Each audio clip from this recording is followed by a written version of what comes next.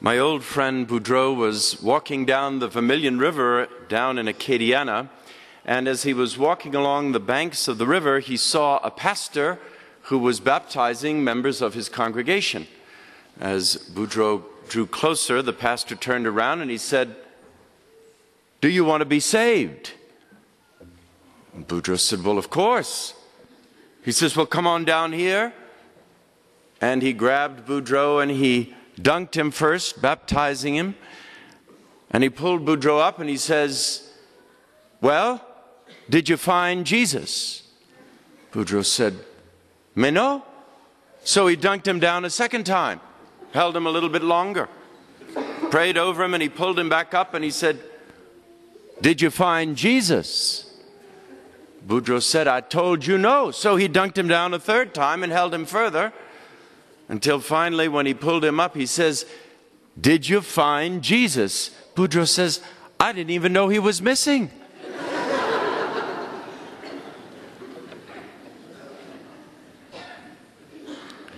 I didn't even know he was missing. You know, in ancient Israel, everybody knew the Messiah was missing.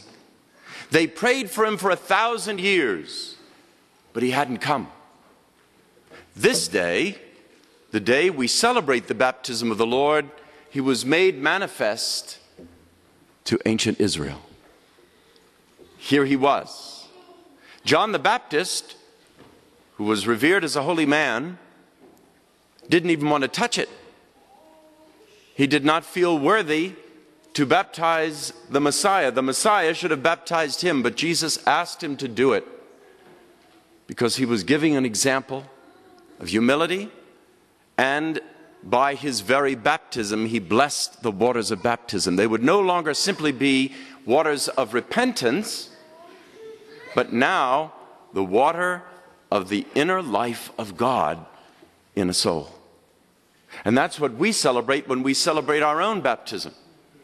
That God not only forgives our sin, the original sin, and if adults, any personal actual sins we've committed, but God actually comes to dwell within that soul. St. Paul puts it this way when he wrote the Corinthians in 1 Corinthians chapter 6 and verse 19. He says, "Do you not know that your body is a temple of the Holy Spirit within you, which you have from God? You are not your own. You were bought with a price. Therefore glorify God in your body." Now, the problem in our culture today is that most people don't realize Jesus is missing.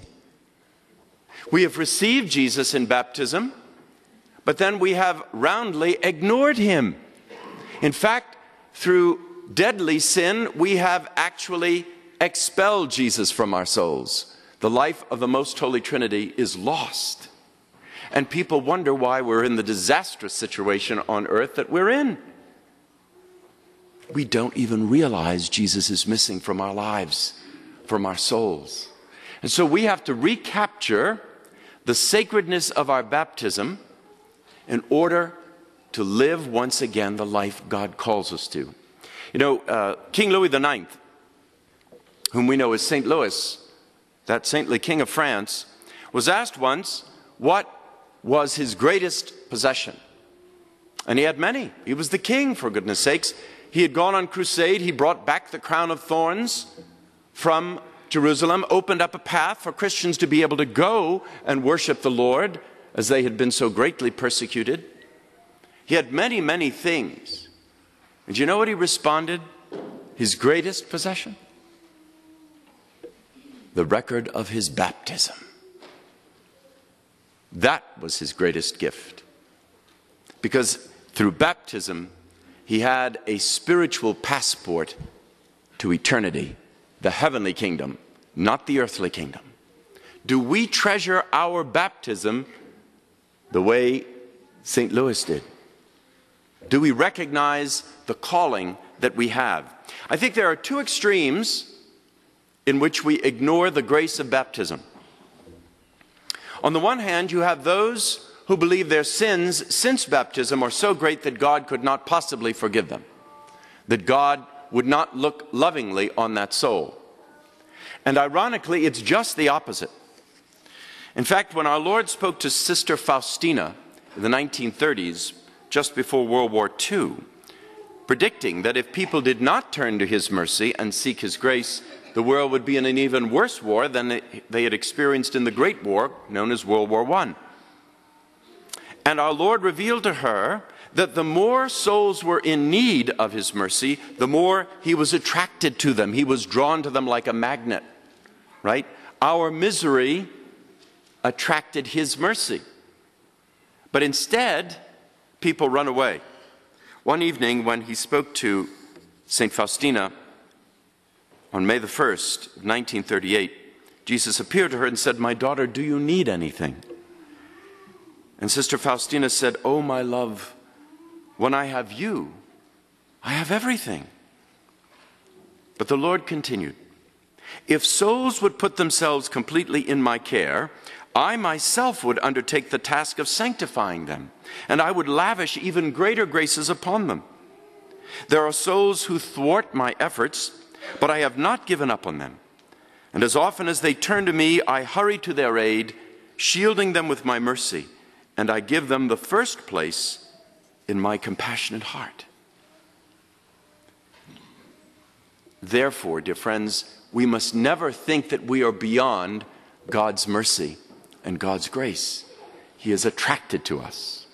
That's one extreme. And so many people simply ignore God and live life without God because they can't believe God could forgive them. They are so caught up in their sin. Now here's the other extreme. You have those who may look at God in the fashion of the deists. That is to say, God is a very distant God. God set the world in motion sort of like a divine architect and has hands off ever since. So God's up in his heaven, but I really have nothing to do with this God. I live my own life. I do what I want to do. I'll do it my way. Nobody can tell me what to do, right? Very independent sort of soul. And that soul is teetering on disaster as soon as trouble comes into that life. That's the soul filled with pride, arrogance, and foolishness. And much of the world lives a life just that very way. A life without the personal relationship with God.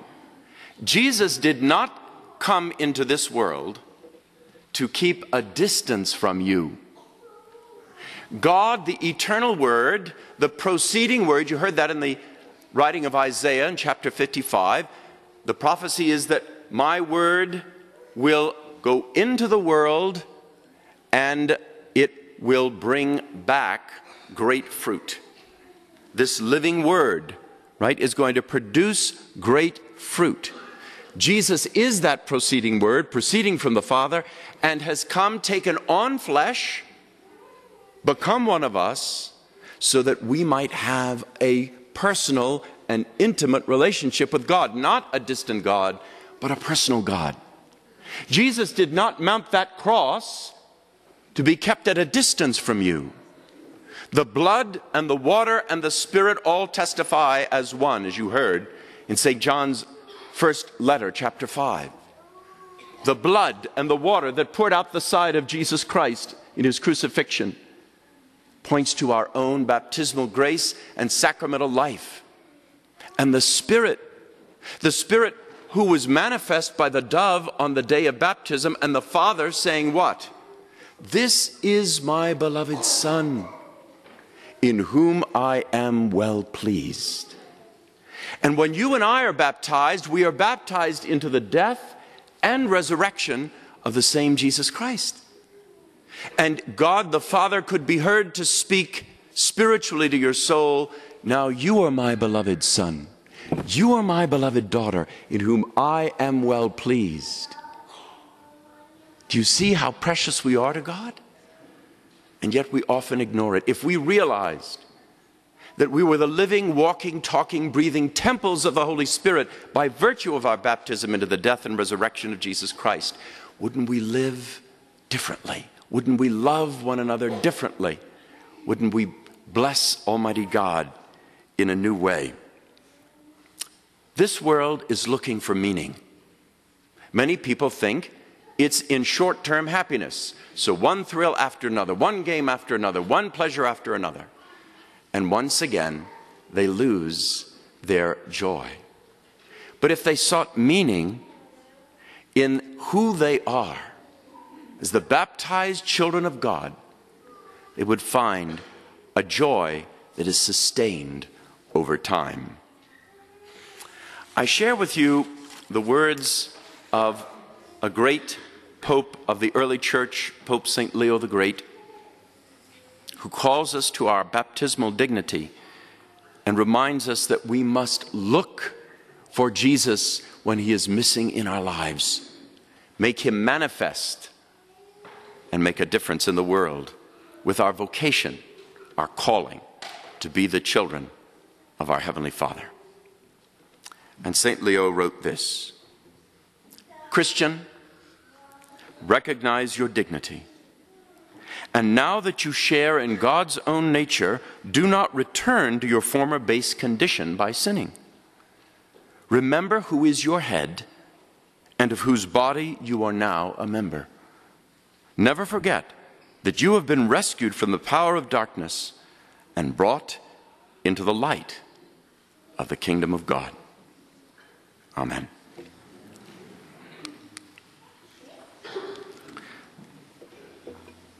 Today we will renew our baptismal vows, and then we'll receive the waters of baptism as a blessing and a reminder.